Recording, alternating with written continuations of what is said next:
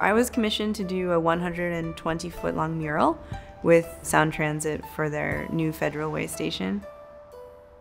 It will be under construction for several years, so they wanted to have local POC artists do murals to beautify the construction site. The piece has pictures of my family members from before World War II and symbolic objects from my memory net.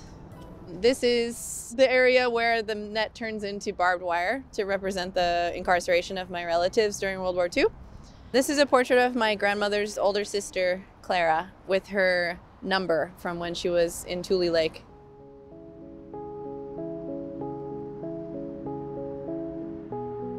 The installation happened, and then shortly after that, somebody came by and slashed through the faces of many of the people depicted in my mural and other murals. You can still see the slash marks here. Sound Transit fixed it the best they could, and they also reprinted some of the panels, but then it happened again immediately afterwards.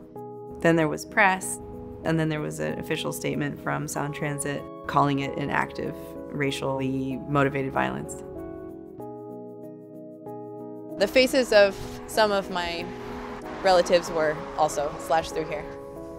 Lauren was very strongly in favor of speaking out, and not only speaking out and repairing the vandalism, but actually calling attention to it. And I think that was a beautiful idea.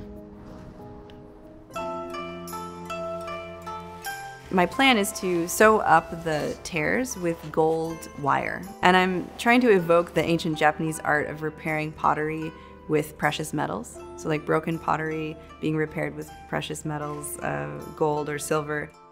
The concept that I'm really drawn to is that it's a third thing. It's not how it was before, and it's not slashed through anymore, but it becomes like an art piece that's taking what happened to it and accepting it and making it into something new.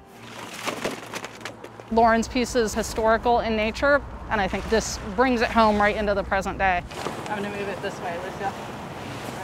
What this ended up being was a way for the artists involved in this project and Sound Transit and myself to put our values into practice and to take action based on these values and to make this a teachable moment for everybody that's been able to witness it.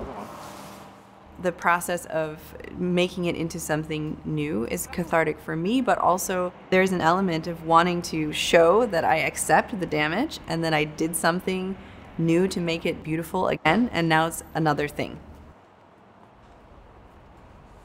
See more of Lauren's work at laurenida.com.